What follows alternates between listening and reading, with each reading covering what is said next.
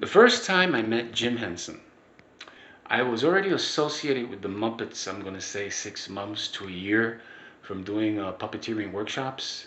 And one day I called up the company and I asked if they could leave a message for Jane Henson if there was any jobs available, that if Jane Henson can see to it if I can get a job. And they did. Thanks to Jane Henson, I got a job working over at 117 East 69th Street. It was a short term job. Um, so anyway, one day I'm on the sidewalk cleaning down the Muppet Mobile, which was just a Dodge van, and I thought I spotted a Volkswagen Beetle drive by with Jim and Jane Henson in it.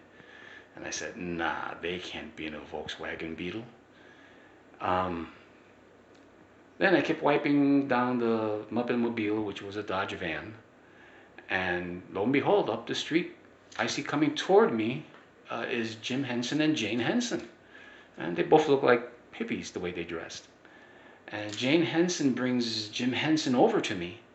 And she says, Gabriel, this is Jim Henson. Jim, this is Gabriel, our newest employee. And Jim Henson sticks out his hand and says, welcome aboard. And I shake his hand. I'm like, oh, hey, great to meet you, man. Oh, wow, this is wonderful. Nice to meet you, Jim. And he goes, yeah, great, yay. And him and Jane walk into the building. And I was like, wow, I finally met Jim Henson. I shook the hand that is Kermit the Frog. You know, and that voice, his natural voice was, oh, hi, welcome to meet you. You know, that Kermit voice. It was like, wow. You know, oh, welcome aboard. You know, it was another moment I'll never forget. That was the first moment I met Jim Henson.